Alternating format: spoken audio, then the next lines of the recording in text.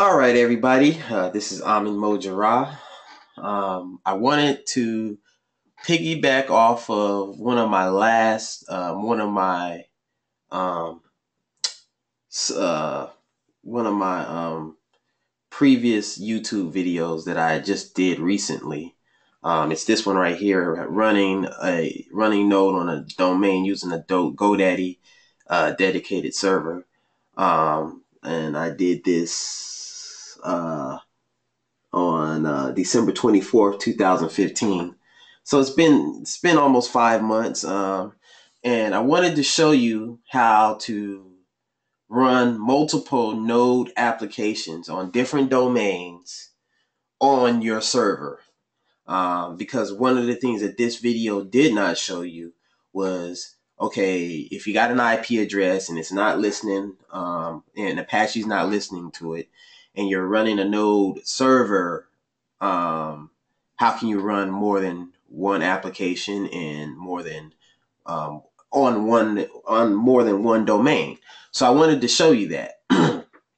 So the process is that you have to have NGINX installed beside Apache. Now, there is a thing, I don't know, with other with other internet hosting providers that provide dedicated servers, but I'm putting GoDaddy on blast right now because at the time of this recording of this video, they did not help with any of this, even though I pay them, to take the headache out of stuff like this. So it was very difficult installing NGINX on my box and running it side by side with Apache. Not because I don't know how, it's because of the default configuration that GoDaddy gives out of the box. And so having to go in there and to figure that out and having to deal with the cPanel and the WHM configurations was a challenge. But in this video, I'm going to show you how to overcome that. And specifically, the reason why it was a challenge is because I'm running a version of CentOS 6.7. So any version of 6, you're going to have to be very specific on how you install NGINX on there, and you should install it using Yum. But let me show you how to. So let's first do that. Here's this article right here called NGINX on CentOS Rails 7.1 and 6.7 via Yum. So down here it's showing you that you have to install the latest from Webtastic, because you should already have this if you have your dedicated server, this first repo, the Fedora project. But then you should install this from Webtastic, this RPM, and then go ahead and Yum install NGINX with the 1.18 at the end, and that should install. And you can find your configurations on etc /etc/NGINX. So let me show you. So if we go to cd/etc NGINX and we list it, and as you can see, NGINX is there. And so now we have our configuration right here, this NGINX nginx.conf file. And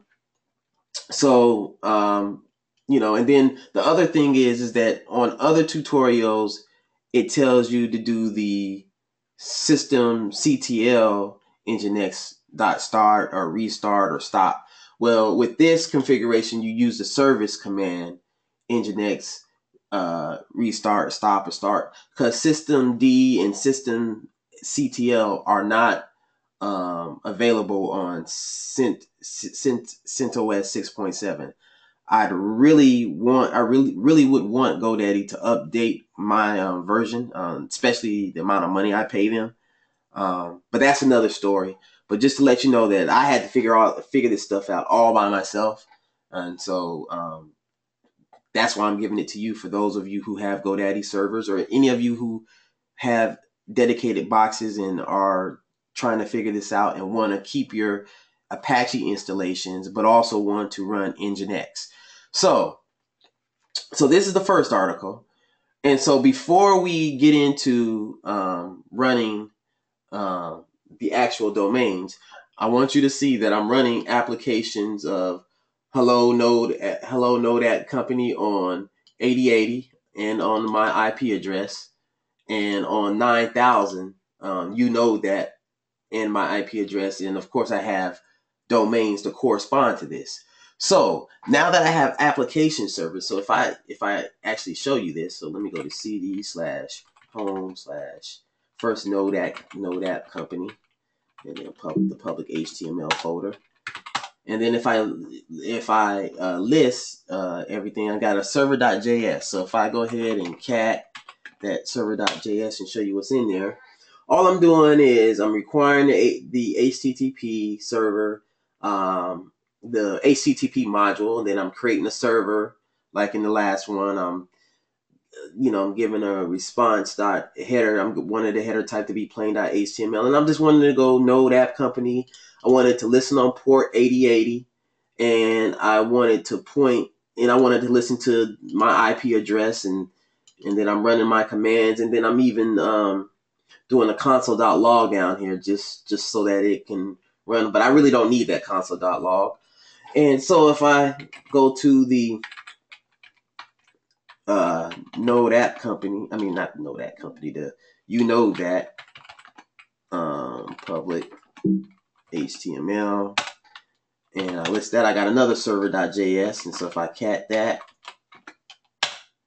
and I have the same type of setup, except this is on port 9000.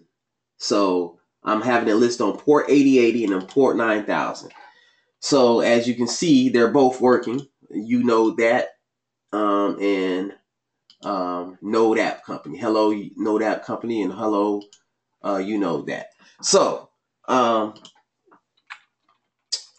what I want to do is just show you how to now have this application server. So these application servers are running are being powered by a daemon called PM2. So PM2, if I go PM2 list, these are the processes that this daemon is running. It's both running these two server files, and they've been up for, one's been up for 57 minutes, one's been up for 21 minutes, but that's neither here or there. So now the app servers are running. So I want them to be proxied by by NGINX. So this DigitalOcean is the bomb, y'all. They are doing a whole lot of things to help those who are true hardcore web developers that are working on Linux boxes, whether you're working with Java applications, Node.js applications. Check out DigitalOcean. But they give down here a very good example of how to reverse proxy to a Node.js application. So I have my Node application server running right here, and I just need a web server to proxy it. And NGINX is a perfect web server to do that, because it doesn't have a lot of overhead like Apache, and it's extremely fast, and it can do a lot of things. And of course, using this as a reverse proxy, you can spin up all kinds of node applications on different ports: 8080, 81, 8081, 8082, 9001, 9030, or whatever. And you can really do some real just great things, and it's all being proxied and served up through this web server being powered by this application server. So what you need to do is go ahead and go through this, and I'm putting this in the YouTube tutorial. Go through this this DigitalOcean article, this first one, and it first explains how to proxy and set up one Node.js server and to Node.js domain, and to proxy it and to run it and all that. Then what you need to do is you need to go to a second DigitalOcean article, and learn how to set up NGINX server blocks, which I'm going to show you all this. That's why I'm spinning through this. And these server blocks basically give this to you. And I'm also going to create a gist for you guys to be able to see my actual server file, and you can actually click on, copy that and do what you need to do. And then this last article shows you how both Apache and NGINX plays nice with each other side by side. Just make sure you follow my first tutorial in the first video, and make sure that Apache's not listening to the domain that NGINX is working on, and you'll be good. And so let's see this in action. So if I go to cd, well, if I just go to nano/etc/NGINX, NGINX conf, what you will see here is my first server block right here, where it's listening on my IP address. And of course, it's listening on the port of 80. That never changes.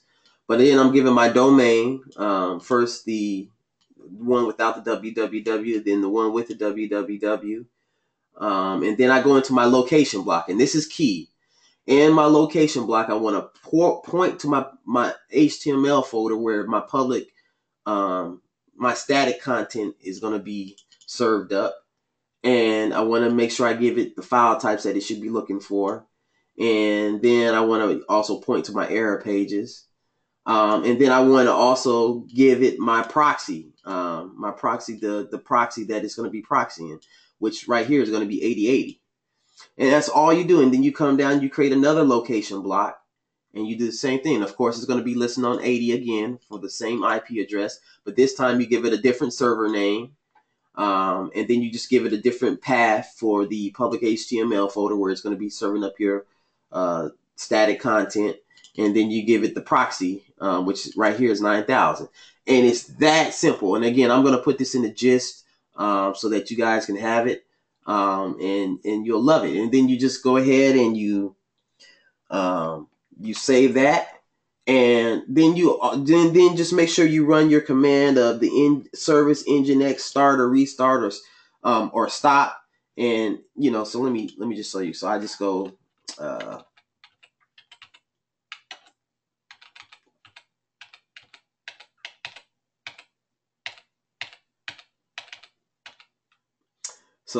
go service NGINX stop.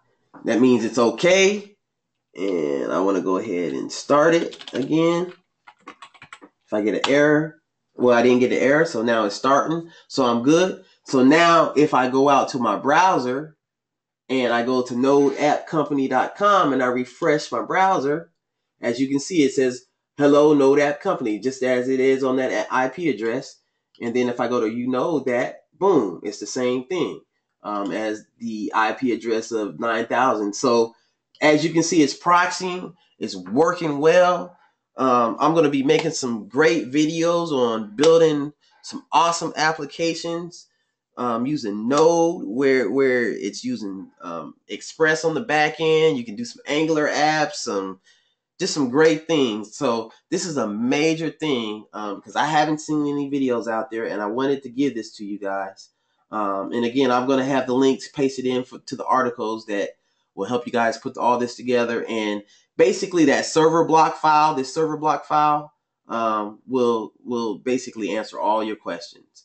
So I want to thank you guys for allowing me to or watching my video. And as you can see, it works. Thanks.